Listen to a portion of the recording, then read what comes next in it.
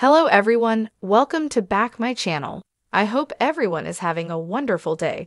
Before starting the video, please go ahead and hit the subscribe button. Sharon's story careened toward a climax this week when the young and restless heroine wound up in Daniel's apartment with a bottle of poison and an infuriated Cameron pushing her ever closer to the point of no return. And just when she'd fought against her worst impulses and won, came the twist that sent hearts plummeting into the stomachs of viewers everywhere.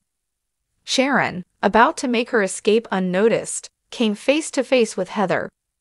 Calling this a disaster waiting to happen is an understatement, and the outcome will be truly shocking. Heather and Sharon were already on the outs after Faith and Lucy's accident.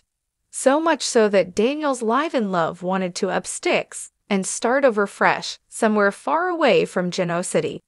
This after a series of run-ins with a snappish and sometimes scary Sharon all over town. As young and restless viewers are well aware, Sharon's meds are messing with her head to the extent that her dead ex-stalker has taken up residence there, coaxing her to do the unthinkable. Cameron proved to be persuasive enough that she did a break and enter and actually put poison into Daniel's whiskey bottle in an attempt to take his life.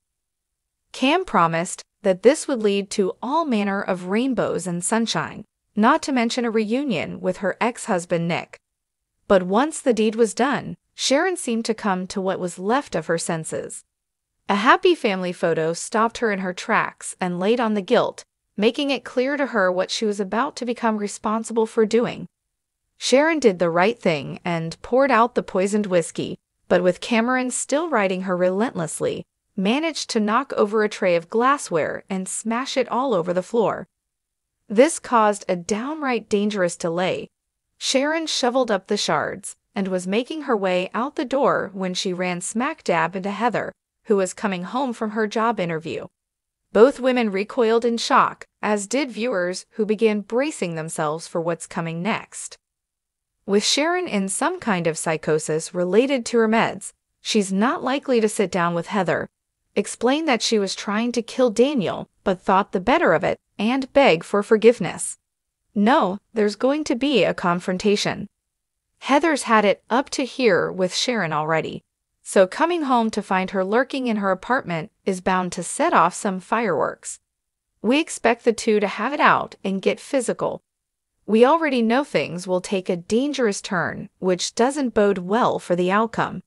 It's all but a foregone conclusion that something bad will happen to Heather. The only question, really, is whether she'll end up dead or in a handy-dandy soap opera coma, from which she'll eventually emerge with amnesia. Picture it. Heather and Sharon argue, get into tussle, and the attorney falls and bumps her head. She either dies or cannot be revived.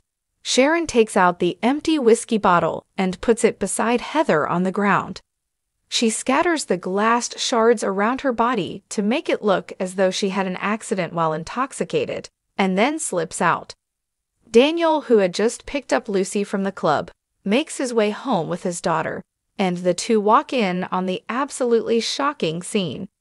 Sharon, of course, will be long gone, but far deeper down a mental hole than ever before knowing what she's done. Will she run? Will she confess? You'll have to tune into Young and Restless to find out.